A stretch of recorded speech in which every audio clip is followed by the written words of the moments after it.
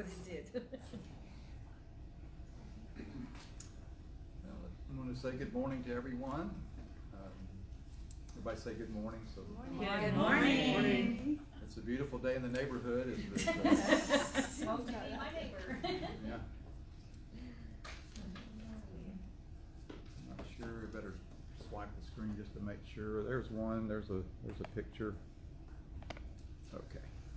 If I could get someone that's watching, if you could let me know how the volume is. Good morning, Lana. Understand. Okay. Give it just another minute. We've got just one or two. There's three. Okay, we'll get started here this morning. Of course, if you're in Houston and if you're in our area, it's raining pretty hard this morning, so we all just kind of water skied in here this morning. And for those that couldn't be with us, we certainly understand that there's a lot of limitations here along with everything else that's going on, but we're just so excited that we can reach out this way to those that are unable to be here. It's just such an amazing technology, and just we're so thankful that the Lord said, you know, that prophecy could not come true any other way, could it? When he said the earth shall be filled with the knowledge of the glory of the Lord as the waters cover the sea. And that's, you know, interestingly, that's what we're really talking about is the World Wide Web, but we have a new take on it with the gospel. And for us as Christians, for those that are children of God, sons of God, sons and daughters, we're logging on to a whole different website. It's www, but it's about again, this is the second part of a 3-week series on the 3 W's, the www, the will of the Father, the work of the Son, which is what we're going to do today, and then the witness of the Spirit. Just a little preview about next week. Volume is good. Okay. Volume is a little low. Is your volume low. Turned up? Well, let me just push this up just a little bit and see if that helps a little.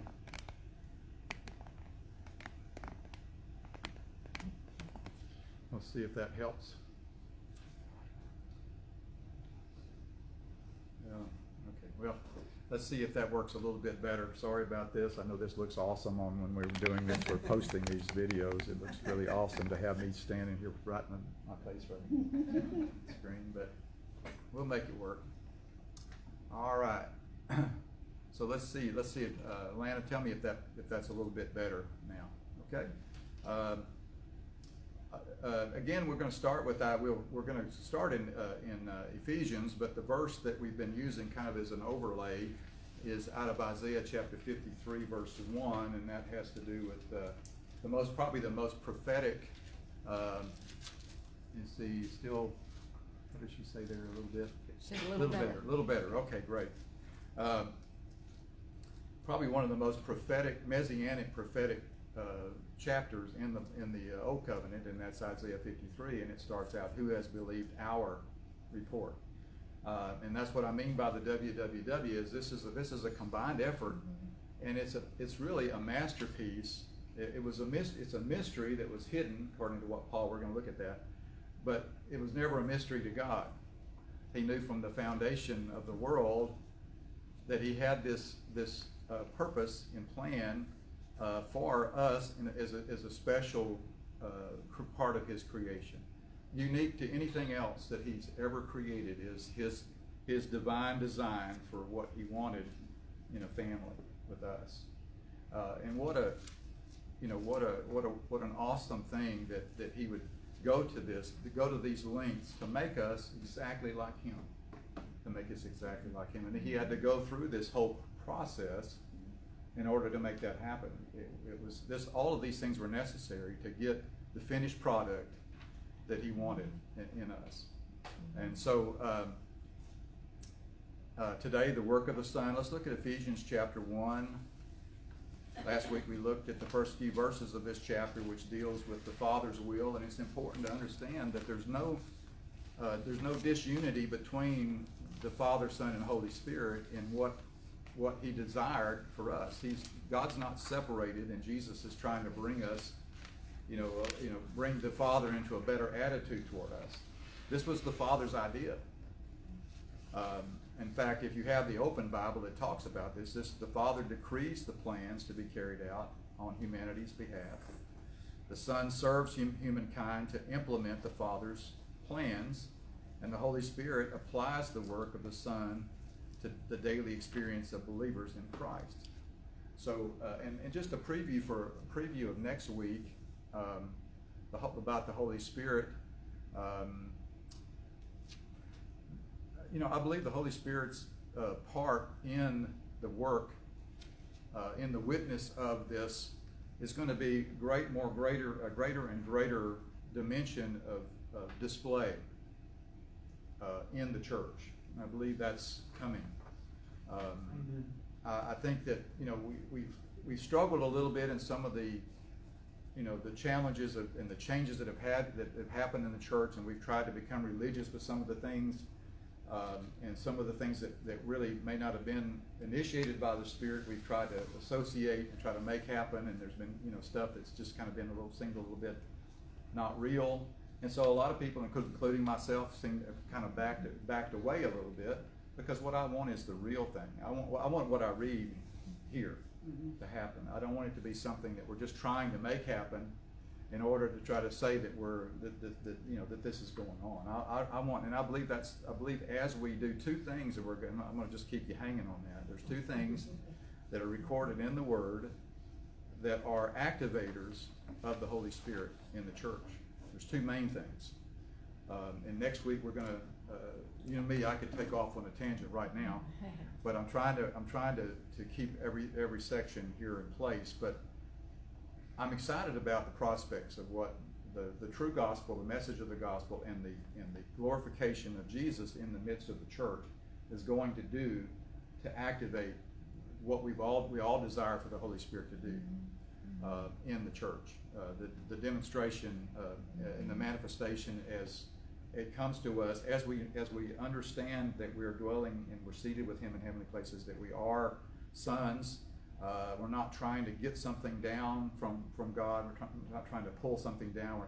We're trying to come down with it as sons and daughters of God. Isn't that a better prospect, that we actually can bring it down with us to demonstrate? And the Holy Spirit wants to do that, but He wants Jesus to be the one the center stage. He wants Jesus to be, and that's what we want too. We know that as He is glorified, that we're all going to be edified. So Ephesians chapter 1, starting with verse 7, starts with the work of the Son.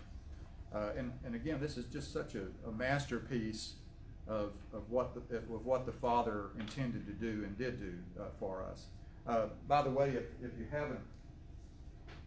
y'all didn't get a chance to see the two illustrations that I put put on the Facebook site last night, did y'all see those? Anybody see them? I didn't see them. If you want to pull up on your phone right now, rather than me having to pass them around, there's two illustrations on our Facebook page, and we're going to go. I'm going to use these to better clarify just how awesome God's organization was in setting this trap. Really, it was a trap that caused us to be redeemed in such a way that was perfectly justified, perfectly just, and carried out in a way that there could be no opposition in the courts, as there is in our country in so many ways right now. But there is no opposition to this justice that was served, and the enemy knew that, but it was too late. By the time what happened, he'd already fallen for the trap. But it was a well-laid plan, and the plan was laid for us. He had to do this in order for us to be like Him. He wanted us to be like Him, exactly like Him, and that's what He's made us. Jesus is a life-giving Spirit. Now, verse 7, in Him we have, not we're trying to get, we have redemption through His blood. Amen. No question on that. That's a statement of fact. Right. The forgiveness of sins according to the riches of His grace, which He made to abound toward us in all wisdom, and in the word prudence in the New King James really is understanding. So He's giving us understanding of this mystery, this plan. Because once we understand the mystery and we understand the plan, then we're going to, our hope is going to be elevated. Our excitement about the truth is going to be elevated because we understand our identity and our inheritance. Remember, we sing with two eyes now. That's not the natural eyes, it's the spiritual eye. Two eyes, our identity and our inheritance. That's what he wants us to see with, those two eyes, spiritually. Everybody with me on that? Okay. Having made known to us the mystery of his will. See, he's made this known to us. We understand what he was trying to do, and he's wanting to clarify this because it makes such a difference in our, whether we're receiving word and we're believing a word that's been spoken, which is, the word is the substance of heaven. The atmosphere of heaven is love, unconditional love, but the substance of it is word. And that word has been spoken. And as we respond to that word, some 30, some 60, some 100-fold response to that. So I want to understand the 100-fold return on that word. I want to be a manifested son. I want to be in that understanding where I'm not staying satisfied with less than what he's paid to give us. Yeah. Wouldn't it? It's sad. It'd be sad for us to say, well, all that other stuff is okay, but I'm kind of okay with what, look what's been paid for, and so I want it all. I want all that he paid for me to have. Amen. Amen. And I believe the Holy Spirit wants to give it to us. Amen. And so, and we can't back away from that. Like the song Waymaker, even when we can't see it, he's working. Yeah. He is, and he's working in our hearts to develop this truth based upon word, the word, which is Christ. In the beginning was the Word, and the Word was with God, and the Word was God, and he became flesh and dwelt among us. So we know the Word of God through the Son. Now, according to his good pleasure, which he purposed in himself. See, this was God's good pleasure, that in the dispensation of the fullness of times he might gather together in one all things in Christ, both which are in heaven and which are on earth, in him. In him also we have obtained an inheritance. There's that inheritance, being predestined according to the purpose of him who works all things according to the counsel of his will, that we who first trusted in Christ should be to the praise of his glory. So he's talking about those that first trusted, and we're trusting today because we're getting the same understanding of this mystery. Amen? Mm-hmm. So what is this mystery? What is the mystery? We're going to find out. If you want the answer to the question, we'll just go on to part 2, the second section. Let's go to Colossians chapter 1. Colossians chapter 1. And it's amazing when you start reading and comparing these especially these Pauline epistles, that there's so many things that he says the same thing over and over again in a little bit different wording, but it's the same.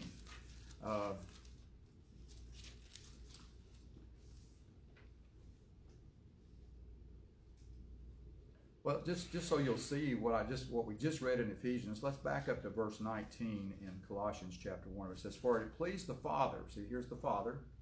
Here's the first W. The will of the Father, that in him and that's in him is in Christ, all the fullness should dwell, and by him. Notice that by him, in him, for him, to him, everything in Colossians has to do with him. Mm-hmm. We preach him. We preach Jesus crucified. Amen.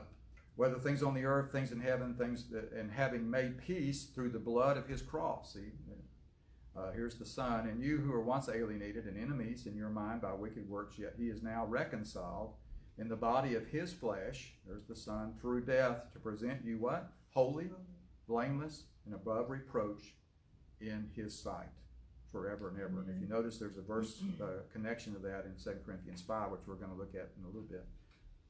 If indeed you continue in the faith. And what that means, what he's not trying to say is your understanding of this mystery and the fullness of it increases as you stay in, so that when we don't shrink back and we continue to press toward what Paul called the upward call. He's bringing us into this revelation in fullness. Amen? So that's what he's saying there. And then so let's go to verse 26. I started with verse 25, of which I became a minister according to the stewardship from God, which was given to me for you to fulfill the word of God, the mystery which has been hidden from ages and from generations, but now, everybody say now, has been revealed to his saints. And we know from various other places that the revelation is coming by the Holy Spirit through the Word. Jesus is the logos. He's the spoken. He's the written word, spoken word, and the Holy Spirit's job is to make it rhema. He's to change it to the understanding in our hearts and bring the fulfillment of it to us. To them, God willed to make known what are the riches of the glory of this mystery among the Gentiles, which is what? Christ in you. Christ in you. The hope of glory, and the word glory again is doxa, but what does glory really mean in God's eyes? His goodness, His goodness. It means to have a good opinion of one, resulting in praise and honor. So God has a good opinion of us in Christ because He has a good opinion of His Son, and we're one with His Son. I love that. Amen. We're in Christ. And so for us to be in Christ as a body, and for Christ to be in us individually, is the mystery that was hidden from prior generations, but now has been fulfilled by the plan of God, the work of the Son, and as we're going to see more next week, the witness of the Spirit to this reality. This is a reality. Our adoption, as we were talking about before we started here. Good morning, Susan. I'm glad you're back on. Trying to see who there's. Mary Ann, California. We've got Mark. Mark actually is in Philadelphia delivering a van this morning. Morning, Mark. Mark is, I don't know, I think I see his picture there, but he's 2 hours west of Philadelphia. So be careful up there in that weather up there in that way. And then he goes on to say, which is Christ in you, the hope of glory. Him we preach. So as we preach Him, we preach the mystery, we preach the reality, we preach the fullness of who we are, because God has reconciled us to Himself. Yes. Amen? Now, let's look at something here. Let's go back to, this is where we're going to bring in how he put this to work. In Genesis chapter 3. Genesis chapter 3. We've been talking about the garden. Man was put in a garden, and now the garden has been put in man. Amen? We have the garden in us. And that's the heart. The reality is that's why He says guard your heart, because that's your garden. See, now all we're responsible for is to tend it. We're not responsible for making something get planted there. Just like in the Garden of Eden, God planted it all, and all man had to do was tend it. When He got out of the garden, then all of a sudden He had to plant, and all He had to plant in was something that was going to be that was corrupted. Because he was believing something that was no longer, he didn't have just God's thoughts like he did in the beginning. All he knew was God's thoughts. All he knew was God's word.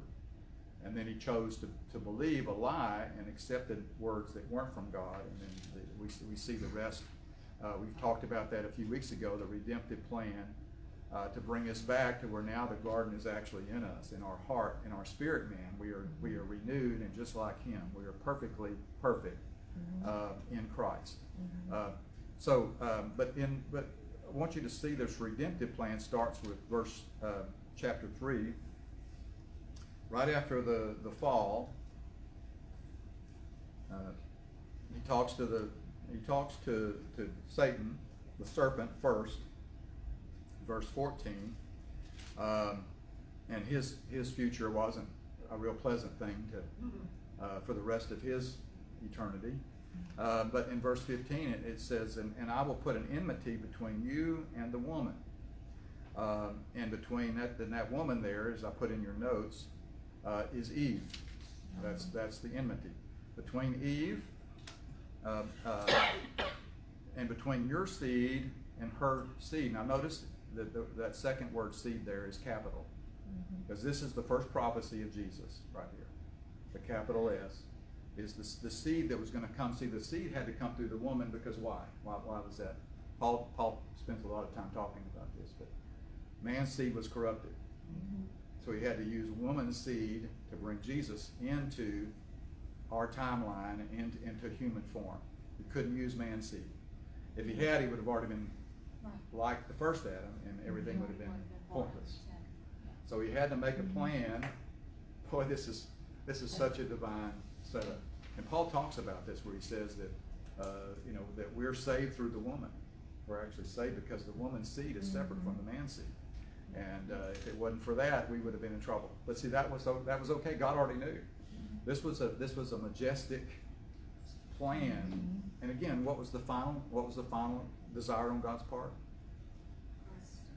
Us, but for us to be exactly like Him. And John even goes on to say in 1 John chapter 2, it says, now we see, but we don't yet know what we shall be.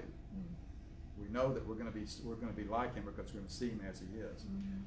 That's the final work, and there's a lot of stuff in 1 Corinthians 15 that talks about that, about the final installment of this perfect plan, which is the redemption of our natural body, changing it from corruptible to incorruptible, from being subject to death to no longer being the last enemy to be destroyed. So if you look at the illustration here, this illustration, I found this on the web. It just, I just thought, I'm going to try this. I'm going to just type it in. But if you see, this is Eve. Notice the serpent's wrapped around her leg. Yes. Now, where is the serpent's head? Under Mary's foot. Under Mary's foot. Now, who is she carrying in this picture? Jesus. So this is an illustration of the fulfillment of this prophecy right here. And so all through, everybody see that? All through the plan of God, the mystery of God, the developing of this plan, He knew this was going to be in the fullness of time. We're going to talk about this, but this was His objective, to have the seed of the woman crush Satan. And this was how it's going to birth. A virgin shall conceive. No human, no male man. This was totally of God, but bringing a supernatural man, Jesus, capital M, into the human timeline in a human body as the man, Jesus Christ. You to man, Jesus, you to man.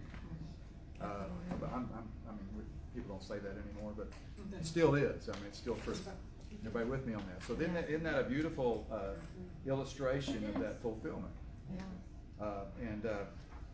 So we'll talk about that.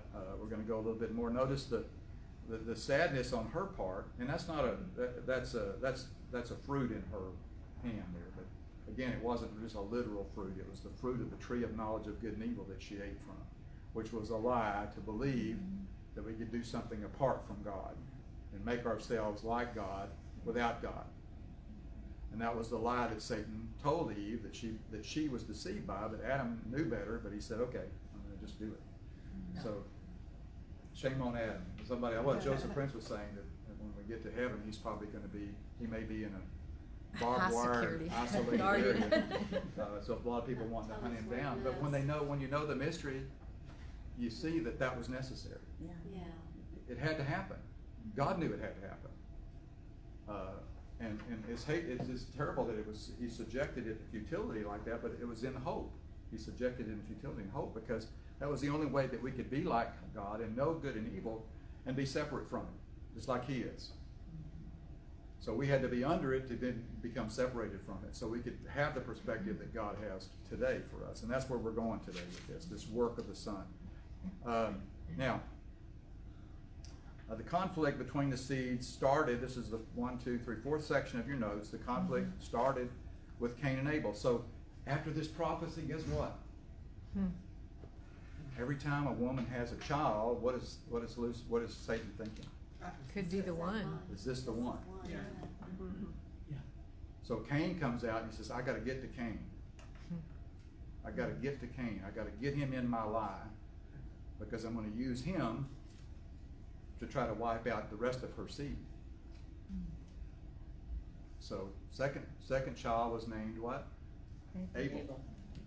Abel, if you look at Hebrews chapter 12, was the first man that became righteous by faith because he offered to God a more excellent sacrifice. He was offering the innocent lamb on his behalf, the Lamb of God, that he heard his father tell him about this prophecy about the seed, that Adam and Eve told Abel about this promise. And you're going to see it. I've never seen this before last night, or this week I was looking at this. I've never seen it this way, but it'll bring some understanding to it in just a minute. If you just hold on. So, what was the distinctive difference between the two seeds? Between the seed of the woman and the seed of the serpent. The seed of the woman, of course, is Christ. So anyone who were righteous by faith, anyone that was understanding that we could not be righteous in and of ourselves, I couldn't be good enough in and of myself. See, that's the difference in the two seeds. And so Cain comes along and he begins to establish the seed on the earth that's self-righteous, self-sufficient. I can do it. I'm going to give you an offering, God, and you better accept this because this is the best I've got. And I think it's good enough, and you should too. But it wasn't, because it was a corrupted seed. And so y'all see what I'm saying there? Mm-hmm. There was a problem, and so these two seeds began to be propagated in the earth. So what happens? We know that what happened to Cain and Abel. What happens to mankind when they embrace achievement versus receiving? When they go toward achieving rather than receiving, you get the works of the flesh.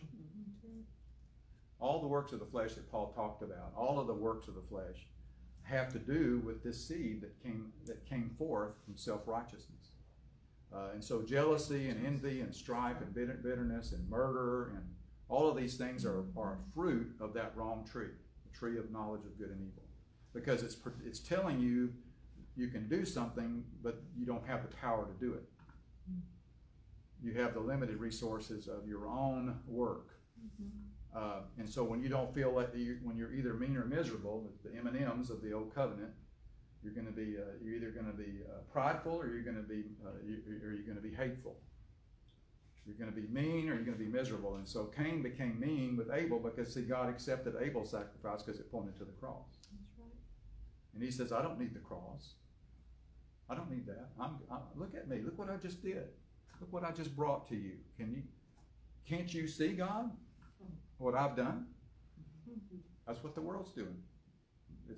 They think it's a scale principle. If they do enough good that outweigh the bad, then St. Pete is at the gate.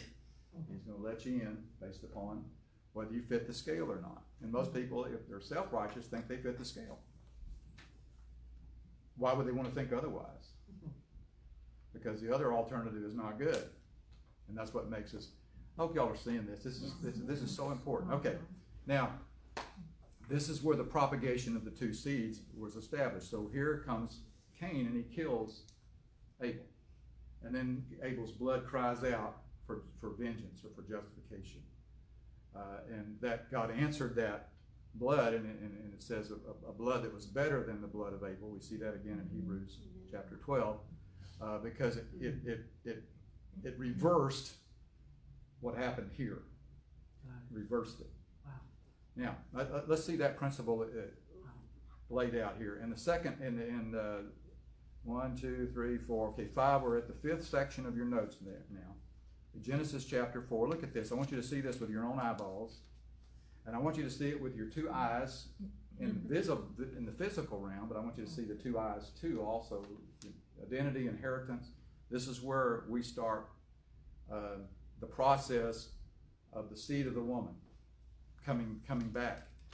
So it looked like Lucifer had it. Okay, I got this. I just wiped out the good seed, and so now I'm a winner. You know, ta-da! Okay, here comes the plan is still. This plan is in place.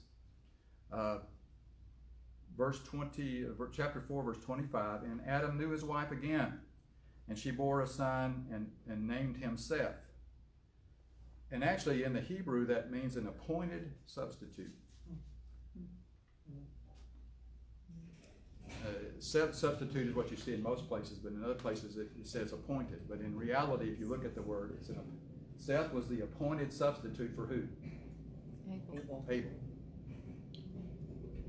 And it just happens to be the genealogy of Christ comes through Seth.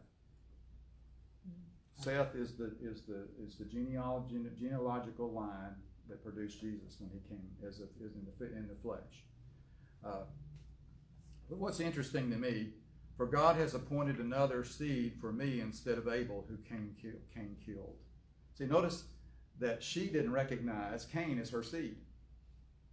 Isn't that interesting? Because she knew the seed of her, the seed that was of her, had a capital S on it. And she knew Cain was not the one that was that seed. She recognized that. And as for Seth, to him also was a son. And this is important. I used to wonder, why do they just talk about one generation here? But this is setting up the stage for this mystery that's so wonderful. Let's see, what did Mary, can y'all see what Mary said? I can't read it. Maybe I'll get a little closer. Anyway, sometimes when there's questions and comments, I like to share them. She just said, love that illustration. Love that illustration. Well, thank you. And say hello to Todd, too. I know he's sitting in his recliner over there. I hope he is. We never get to see his name up there. We see your name. And so the women talked about you yesterday. They had a great time in Galveston. We really missed you not being here. Maybe next year you can be here come down for their retreat and the whole awesome. thing. Yeah. So that we'll make an appointment for that. Come for on, Mary and Marianne and by then Susan everything will be good. We'll be through with this pandemic and everything will be back to the way it's supposed to be. Okay, now back to what this illustration's even, to me, this is so profound right here what happens. For Seth, to him the son was born, and he named him Enosh. Now guess what Enosh means? I may have put it in your notes. Frail man. And what that means in the language of Hebrew, what he was saying is a man that could not do it himself. A man that was frail in the sense of his own, the reality of the attempt on the part of himself to be right with God, to be self-righteous, to be acceptable based upon him alone. You see how this line is developing? This seed is this. So he was, and if you have the open Bible, anybody have the open Bible? I do. Look at, you see what's written at the bottom under that verse 26? Frail man was to begin a new line who, in contrast to the self-reliance of Cain, would live in reliance upon the name and character of the Lord. Oh, okay. That's good. So he was living, and if you look, now look what happened. As soon as his line began to be established, what was the very last sentence of that chapter? Then men began to call on the name of the Lord. Capital L, capital O, capital R. And that's what that means, is a covenant-keeping God. Yeah. That particular writing of the word Lord, all caps, is Yud, Hey, Vav, Hey. Amen. The hand of grace nailed by grace. Mm-hmm. That's what that word is. So can you see how important that is? Isn't this amazing? Yeah. That's so good. And so if you follow their genealogy, you'll follow it. It comes down to Noah. Noah found grace. 5th time Noah's name was mentioned, it says he found grace in the eyes of God. Amen. He became a preacher of righteousness. We've learned a lot from the old days. We learned a lot from, and still do, but a lot of the principles of what Joseph Prince has taught, it really still pops back out every time I look back through these notes. But he found grace, and that grace, if you go to Hebrews chapter 12 again, it says that he was ministering. He was a minister of grace, a righteousness that was by faith. For 100 years, he told everybody in the first that were eventually the flood came. For 100 years, there was an ark built, which represented Christ, had a door that was wide open, and all he did was say, whosoever will may come. Because this is not by your merit, it's by the grace of God that we're going to be in this ark in Christ. And so for 100 years, he preached that. Would you say what Yud Hey Vav Hey means again? Yud Hey Vav Hey is the hand of grace nailed by grace. That's what the 4 letters in Hebrew mean. The hand of grace nailed by grace, nailed for grace, for our grace. That's why he's got us inscribed on his hands, it says. And I believe it's Zechariah. What is that? Zephaniah or Zechariah? One of those Z's. And so many little prophets there that said so much. It's all right, and the Holy Spirit knows, and He just brought it to my attention. So they didn't have all this written in chapters and all that. So, but the Holy Spirit's the best teacher. And man began to call on the name of the Lord. Why? Because they knew they had a need beyond themselves. They were looking for the one who was going to save them. They were looking forward to the cross, the same way we look back at it. Everybody see that? Now let's go to that's the plan was well laid, wasn't it? Yes. Galatians. Go to Galatians chapter 4. So there was a dilemma. The law of sin and death became established in the earth. What did God say to Adam? The day that you eat of that tree, you're going to surely die. Pretty plain, isn't it? I mean, was that a loving thing He said to him? Yeah. Did he know he was going to do it anyway? Yeah. Did he know it was necessary for him to do it anyway? Yeah. So we can't be that upset with him because this was part of his mystery. Part of it. If we see it that way, we can greet Adam okay when we get there, right? We don't have to have a problem with Adam. Lots of grace for Adam. Yeah, there's got to be grace for Adam too. So now his name means red, so he's probably going to be red enough as it is. Red face. Sorry.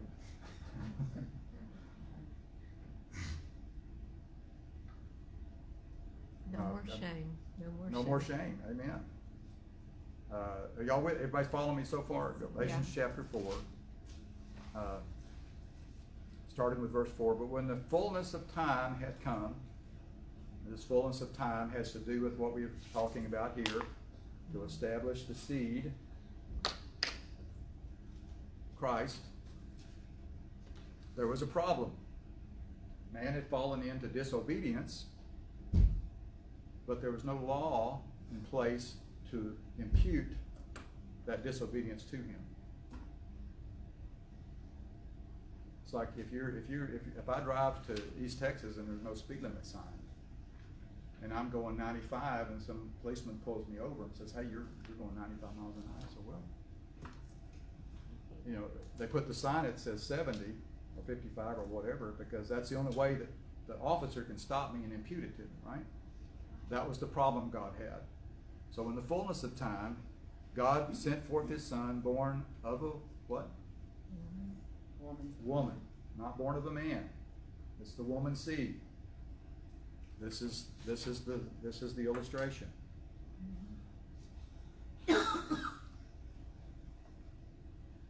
Born under the law. If you want to put in your Bible, I did this because there's a distinction here. This was the law of Moses. He couldn't be God. We always used to wonder, why in the world would God give the law? Why would He do that why would He Mount Sinai? What was all that about? Right here. Right here. Without the law, sin could not be imputed. So he had to record what the law was. And so in the fullness of time, now look what the rest of that verse says. Born under the law to redeem those who were under the law. Now that's not the same law. We were under the people here, the Jews were under the law of Moses. But we were all under what law? Sin and death. Law of sin and death. See, the real problem was the law of sin and death. But God used His Son, born under the law of Moses, for someone in an earth suit, in the flesh, to keep the law, thus fulfilling the law, so that God could justly impute sin to him, because it was not legal for that to happen. The only loophole God put was in the law. He said that cursed is the man that hangeth on a tree.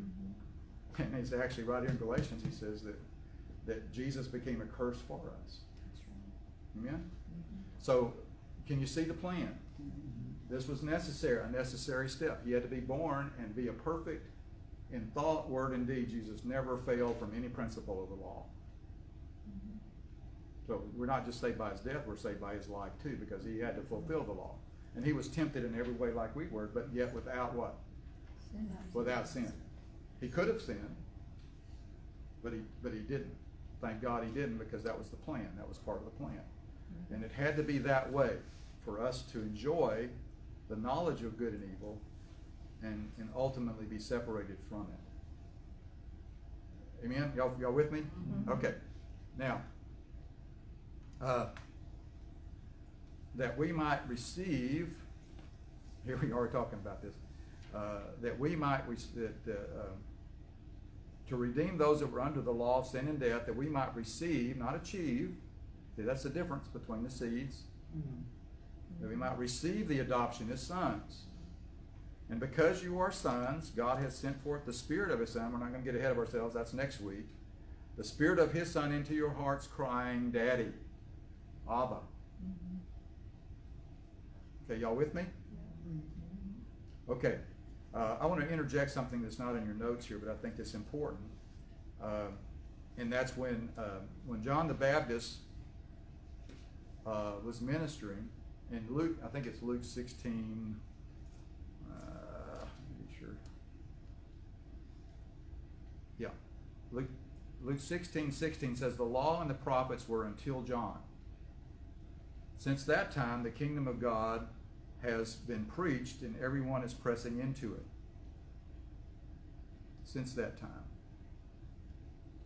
time. Before that time, they were still believing it, the same seed, and we'll see that in communion here. But look at your other illustration here.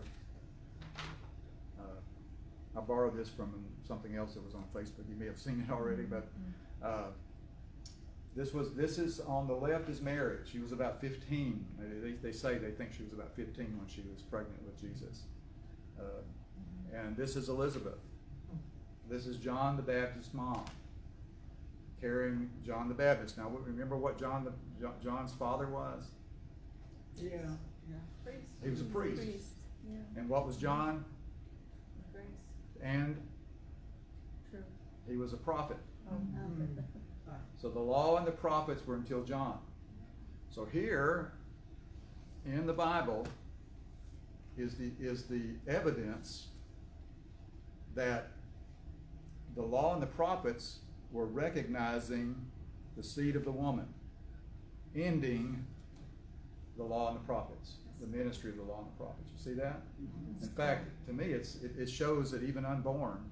Yeah, no wonder that baby was leaping. Yeah, John the Baptist. That's thank you for bringing it up. But John the Baptist, when Mary came to visit Elizabeth, as they approached one another, John the Baptist started leaping in her womb, recognizing Jesus as an unborn, both of them unborn, but recognizing. Isn't That was the end of the law. Yeah. It was the end of the law. It was the end of that bondage, the entrance to perfect liberty, the entrance to redemption, to the entrance of that promise that was coming to the first woman about her seed. Wow. I mean, this is just, what a mystery, what a plan, what a beautiful illustration of what God wanted to do. And what a beautiful picture of an unborn child. Yeah, recognizing, that That's amazing. what didn't have to be born to know. And I believe that all of us have had things that we were born, before we were born, he had gifts, worship gifts, and things that were in us that were known from the foundation of the world. Amen? Cool.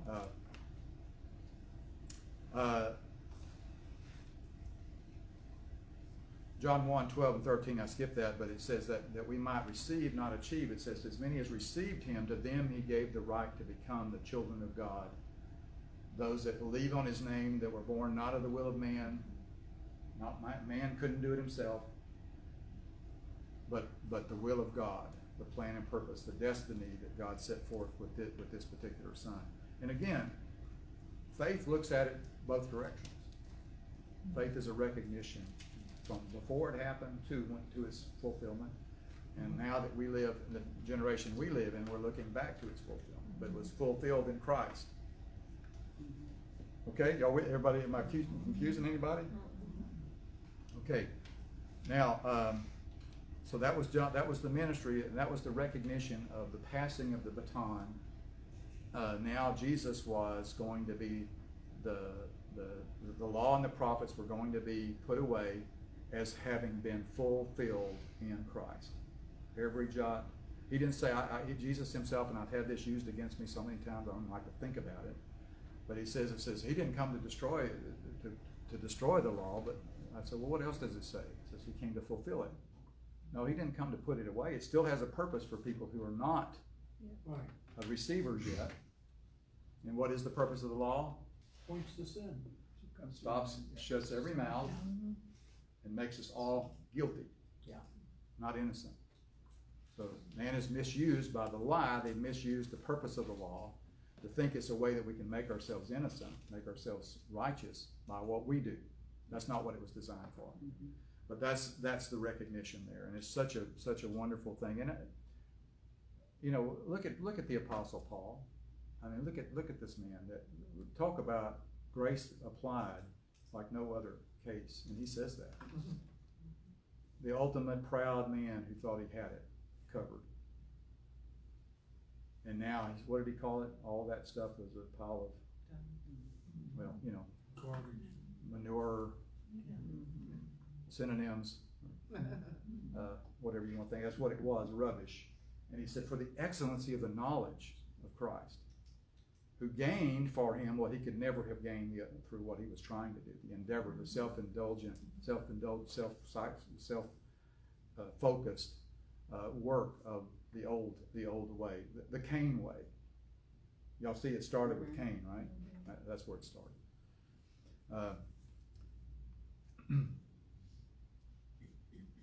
1 Corinthians chapter 1. 1 Corinthians chapter 1.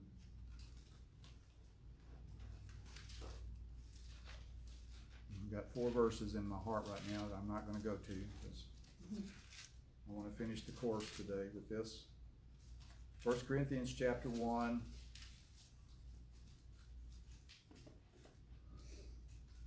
We'll start with verse 29, that no flesh should glory in his presence.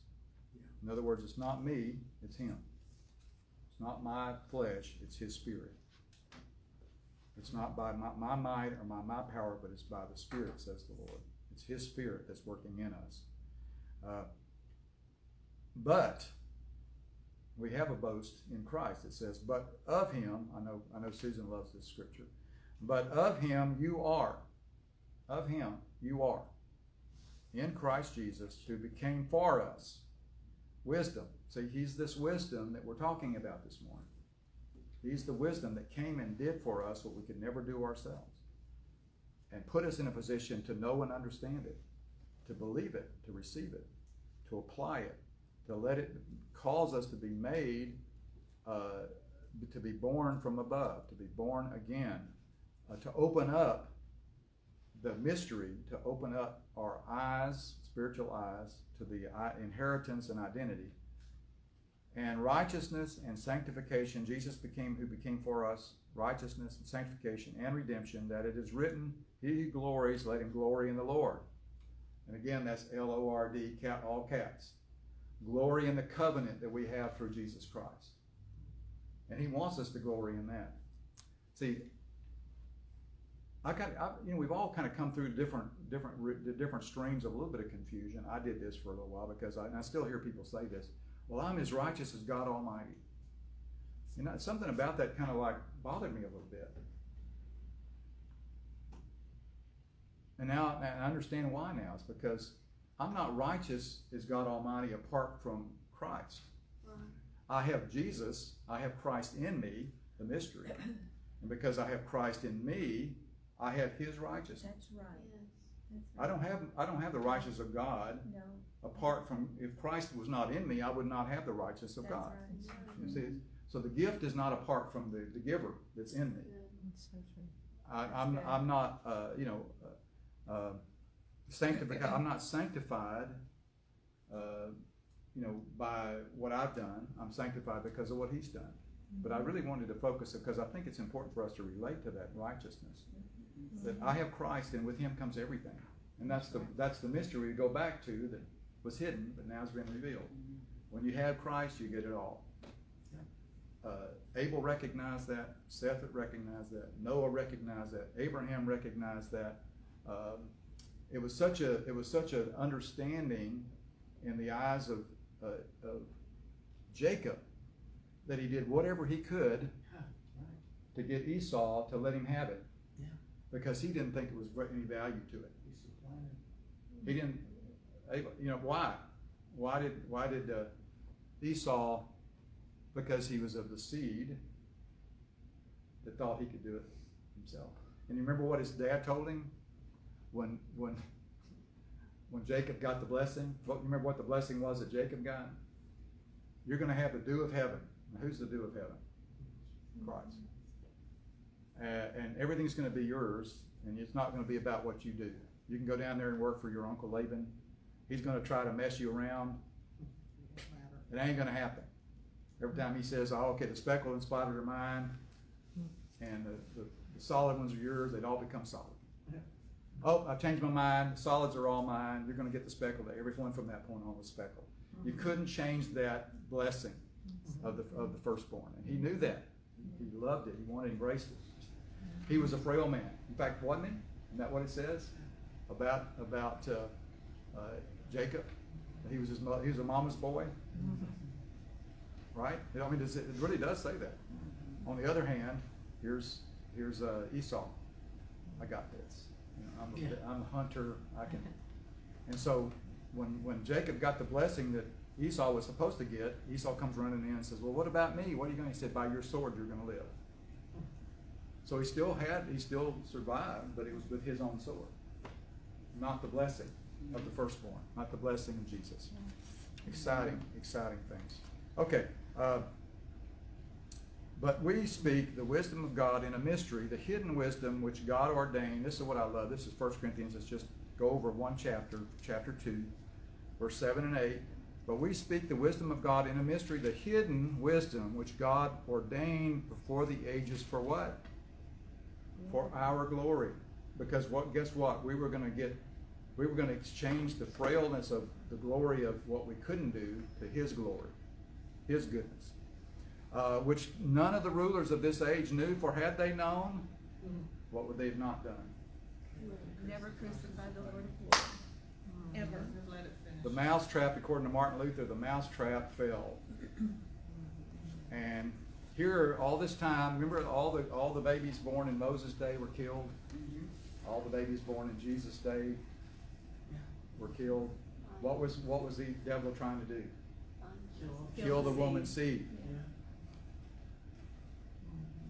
So that's what was going on here. They would never have, if he'd have known. So he thought by destroying Jesus, he was going to get him, and we're going to move on to the next one. Yeah.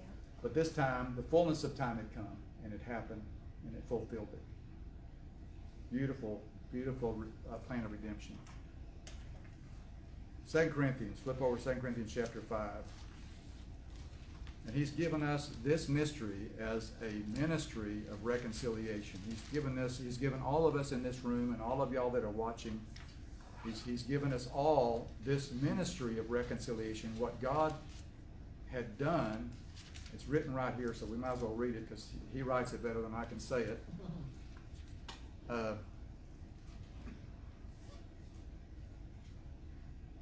Anybody have a King James version?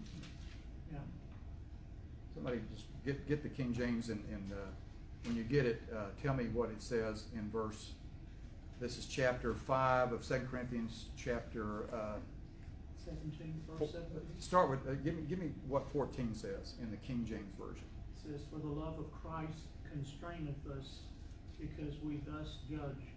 And if one died for all, then we're all dead." New King James doesn't say it quite the same, and this is one of those verses where you've got to be careful about interpreting. Because it says that everybody died in Christ. That's not what that King James Version says, and I believe that's the rendering of it. I think it is too. I apologize. Yeah, this is the New King James. No, No, you're right. That's the King James. See, that's what I wanted. It says, "Then we're all dead." Then we're all dead. See, there's nobody that escaped the death that was necessary for Christ's atoning work. That's what Paul's trying to say here. He's not trying to say that everybody's dead in Christ. Everybody's already dead in Christ and going to be, born again. That's not what it's saying. And I don't really want to make that I just want to make the work of Christ be something that, he wanted a willing bride. He wanted a willing. If I came up to Deborah when we were going to get married and said, "Well, you're going to be my wife," and you mean whether you like it or not, that's a done deal. She'd look at me like, "Well, I don't think so," but that's what that's what we have to be. He wanted us. This is the free will that we all have as a result of Christ's redemptive work. It's something He wanted. But now, and I believe it proves that up in what we're going to say here in 2 Corinthians 5, starting with verse 17. Therefore, if anyone is in Christ, he is a new creation. Old things have passed away. Behold, most things have become new. Does it say all? All. Okay. What is the Greek for all? All. All. Okay. Now, everybody say now. Now. All things are of God, who has reconciled us to Himself through Jesus Christ and has given to us the ministry of reconciliation. Now, this part, we need to understand this part, verse 19, that God was in Christ reconciling the world to Himself, not imputing their trespasses to them, and has committed to us the word of reconciliation. Yeah. So, we don't go out and self-righteously judge people, because the entrance of the truth is what causes them to back away from the law and embrace the truth. And if we say, well, everything's already fixed, you don't have to worry about it, then there's no relationship that's built.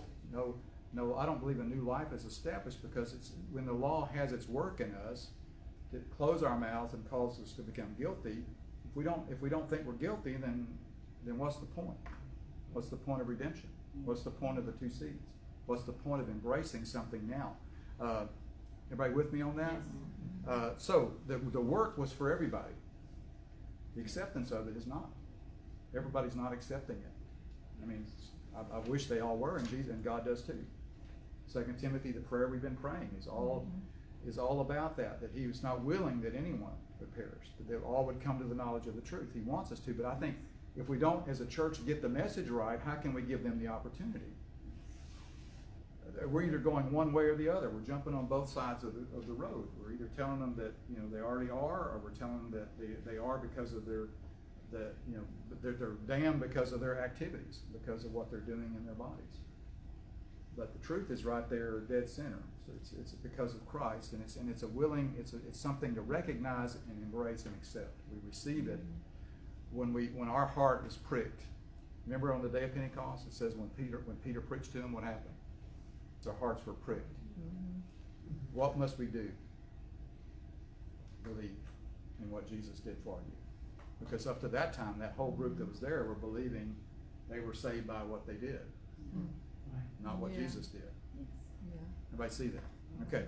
Now, so that is that, and so again, judgment. We talked about. We ministered on judgment. God says He's given judgment to the Son.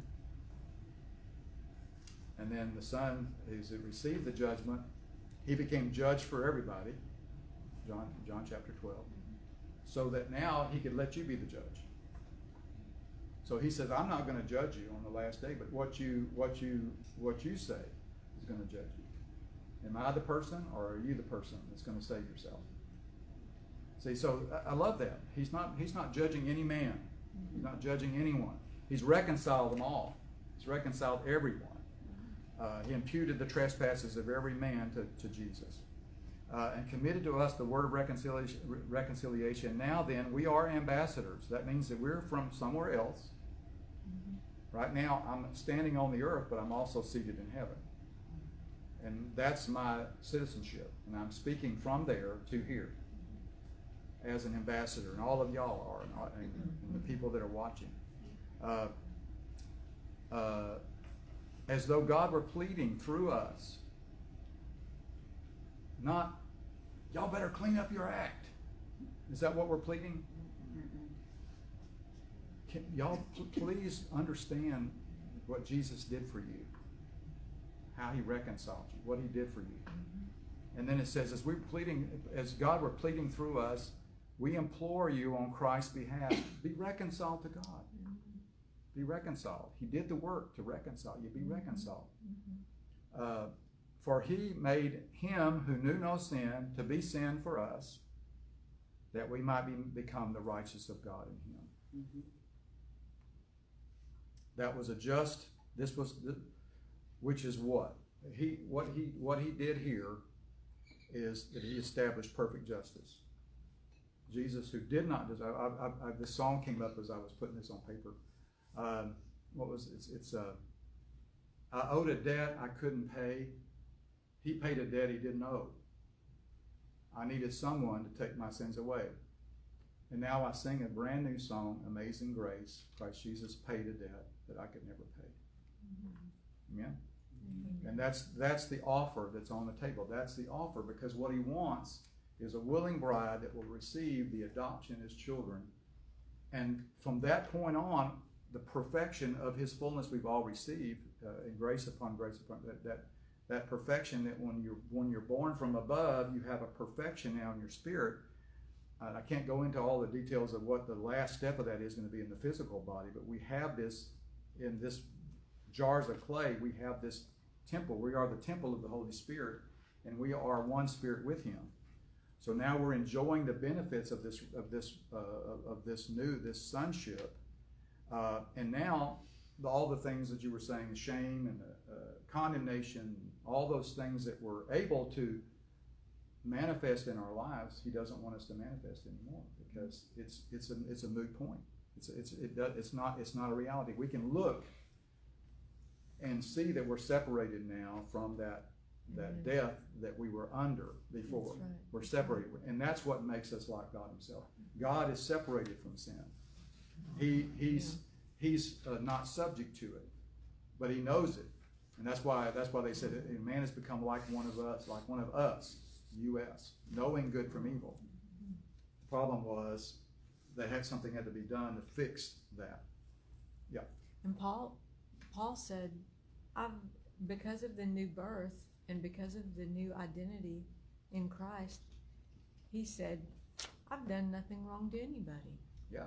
He was speaking out of his identity, I used to wonder why he said that. He also said, I know no man by the flesh. Yeah. And I know no man by the flesh. Yeah. So Yeah. the recreated new species that we are in Christ is brand new, and it's one with Christ. And it's only the perfection in the spirit.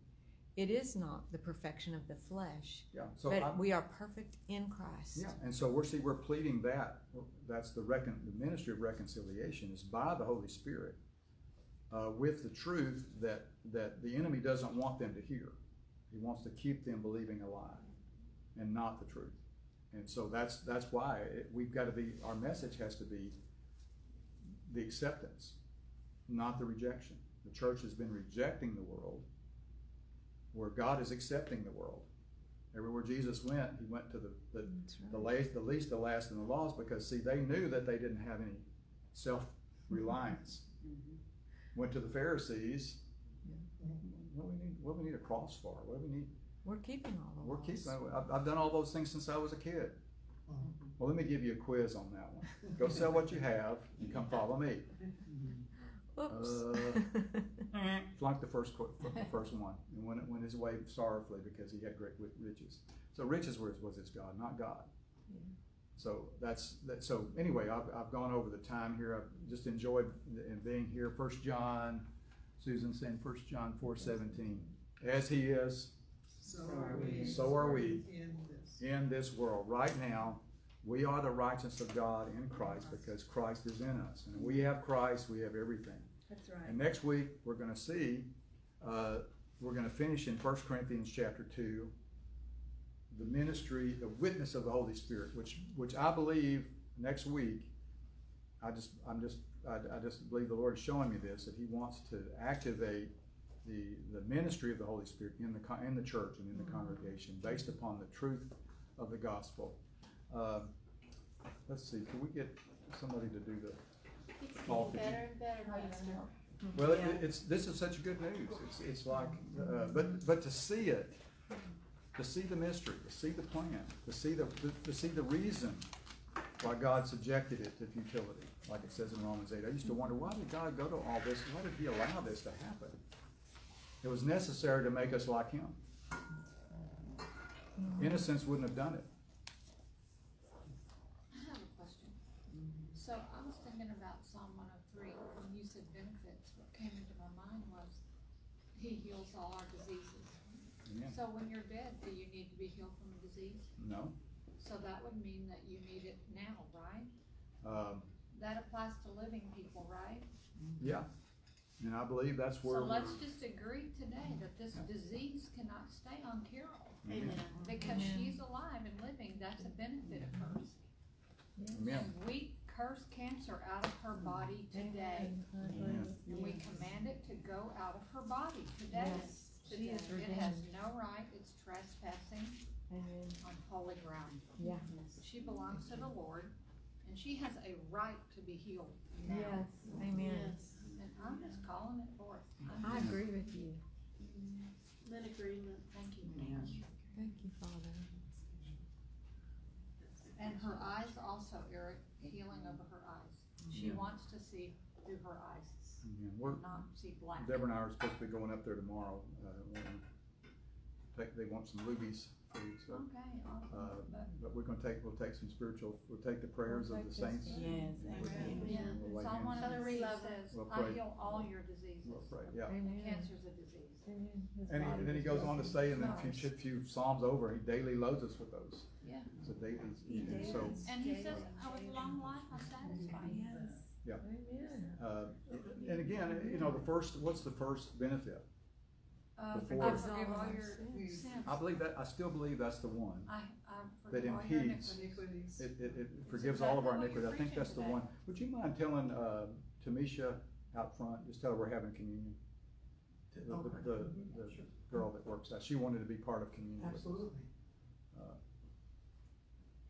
Hey, you're pretty good. You forgot you remembered the mask. I wouldn't have. Yeah. Get halfway through HEB and people are looking at me. And I'm like, what's wrong with you? I did shave. And then you realize, oh wait, I can touch it. Yeah. And they can see you shake. It's new normal sometimes. It's like. But anyway, we're trying to get one more person in for communion here. But I'm just gonna go to Genesis chapter 14 for the communion today. Isn't it awesome that Jesus could be out of the timeline? And he could manifest himself through the timeline, even before the fullness of time came, and he manifested in a body. He manifested to Abraham. He manifested to good morning. There's some communion part right back there in the back. Just take the lid off of those. But when he established this Abrahamic covenant with he manifested himself as Melchizedek. Anybody remember what the word Melchizedek means? King of righteousness. And it also means king of peace. And of his kingdom there shall be no end. So this is another indication that where Melchizedek, which it says he wasn't from anybody, and he wasn't going, his lineage was supernatural. There was no beginning or end. We know that this was a manifestation. Joshua had the angel of the Lord, capital L. Joshua asked him, "Are you with us or are you with them?" He said, "No. I've got my own. I am. I've got my own mission here." And it's really, I'm really protecting. I'm protecting the seed. That's going to be me. That's good. Isn't that awesome? That's awesome. It's not about how good you are. Thank This is goodness. about how good my Father is, how good I am, and how good the Holy Spirit is. And we got a plan, and we're working it out. So just get with us, or get out of the way. Okay? And he is the way. He is the way. He is the way. So you're the either going to truth, be and in the life. way or in the way. In that way or in the way? So Melchizedek, King of Salem, King of Peace. That's what Salem means, peace. Brought out bread and wine.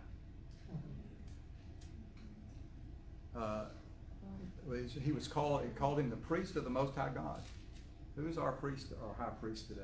Jesus is our high priest, and he's ministering this same thing, the bread and the wine. And he blessed him and said, "Blessed be Abraham of God Most High, possessor of heavens and earth, and blessed be God Most High, who has delivered your enemies into your hand." Guess what delivered our enemies into our hand? What's in my hand right now is what delivered the enemy into my hand.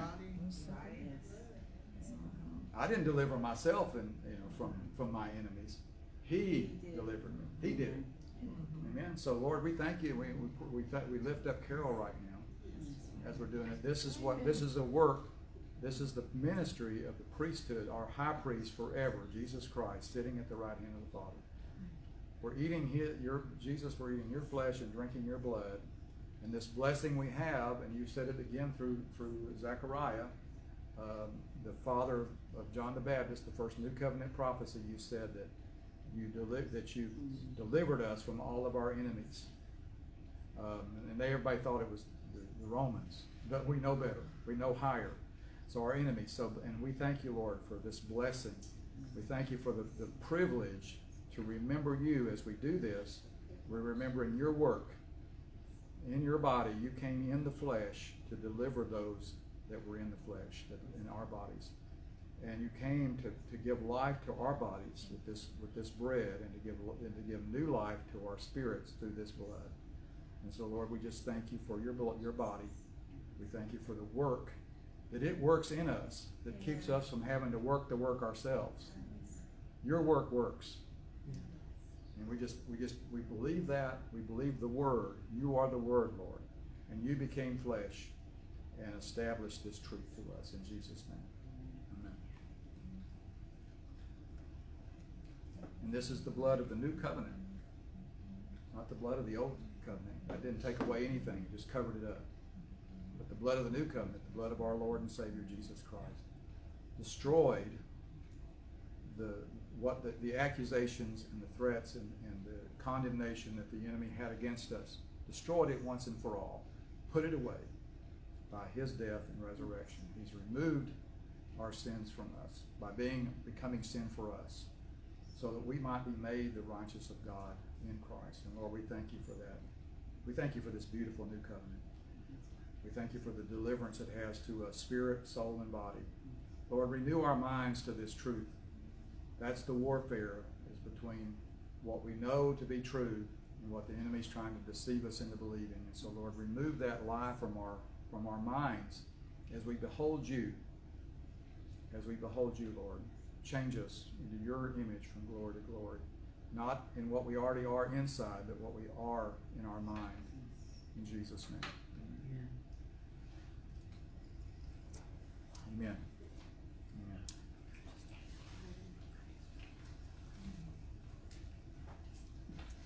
Well, praise the Lord. See everybody, a few people are still with us there, and so we'll be back here next week for the last of the three, and it's going to be on the witness of the Spirit. Again, I said at the beginning, if you didn't hear it before, the two things that are recorded in Scripture that activate the Holy Spirit in ways that the supernatural. So don't miss that. We'll be with you next week, and we'll go through the third step, which is the witness of the Holy Spirit. God bless y'all. It was good to see everybody this morning. Kim, I don't know if you saw that. Mary said cancer has no right on Carol's body. I agree with your prayers. Thank you, Mary. Thank you, everybody. Love y'all. We'll see you next week.